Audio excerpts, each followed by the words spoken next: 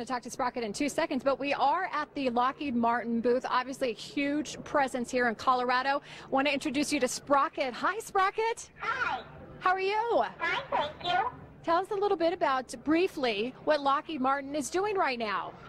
Well, we're here to highlight some of our programs and capabilities, like satellites, including GPS-3, space flight, featuring Orion work, payloads and instruments that fly on space exploration missions. Okay, thank you very much. We're going to come back to you in just a minute. She's going to do a SIG out for us, but right now we want to go to Edgar Johansson with the Colorado Space Business Roundtable. Tell me what that is, and then also the whole economic impact here in Colorado. Well, thank you so much for having us. And one, I want to acknowledge the Space Foundation, who hosts the National Space Symposium every year.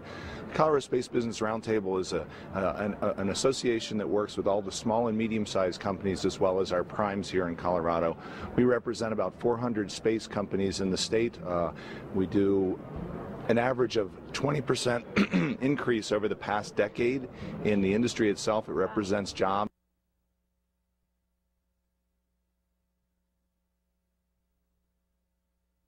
from Fort Collins all the way down here to Colorado Springs, Braxton Technologies to Lockheed Martin.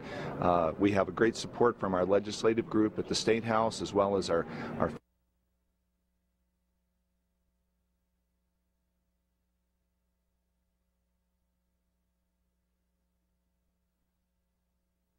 right here in Colorado Springs. Space Foundation's headquartered here. Space Business Roundtables. This is our 20th year.